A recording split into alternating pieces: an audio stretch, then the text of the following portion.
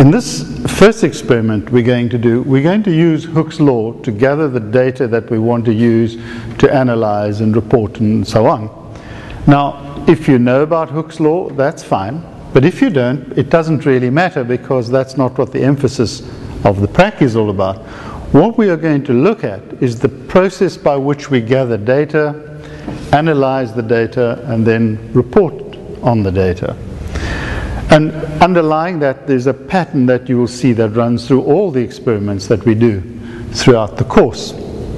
Now, to gather the data is quite a straightforward business. You have this retort stand, you have a spring, a little bucket, and a meter stick like this, which you hold up, and you can take the position reading of the meter stick.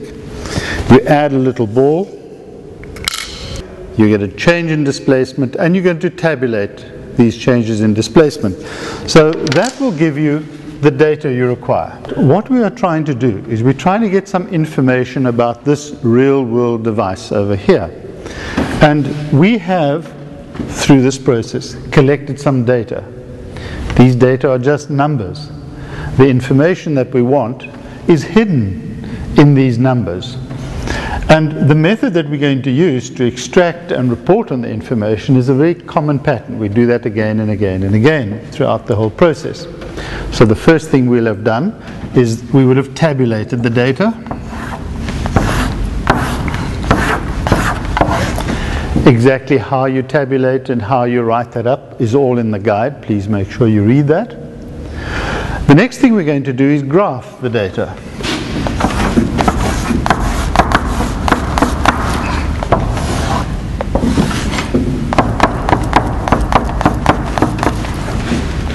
Once again, how to do the graph, how to do the axes, how to do the titles, all of that will be in the guide. And here comes the key part. We're going to fit to these data, we're going to fit to this pattern some known mathematical function. In this case, it's going to be a straight line. And we know that the equation for a straight line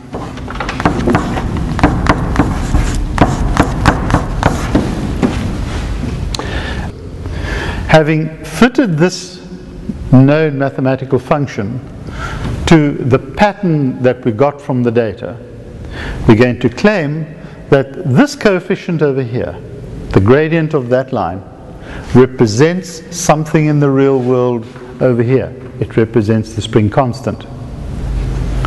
And then the final step in the process, of course, is to write it all up. Once again, I'd like to point out to you that all the detail on how to do this, tabulating, graphing, fitting, and so on, has all been detailed in the guide. Please make sure that you read the guide carefully. Please make sure you to take all of these ideas on board. So to summarize then, we've started off with some real-world device about which we want some information. We've collected data. We have used these data to present a graph. We've fitted to the graph some known mathematical function, and then we've taken these coefficients and claim that they give us the information that we want. Thank you.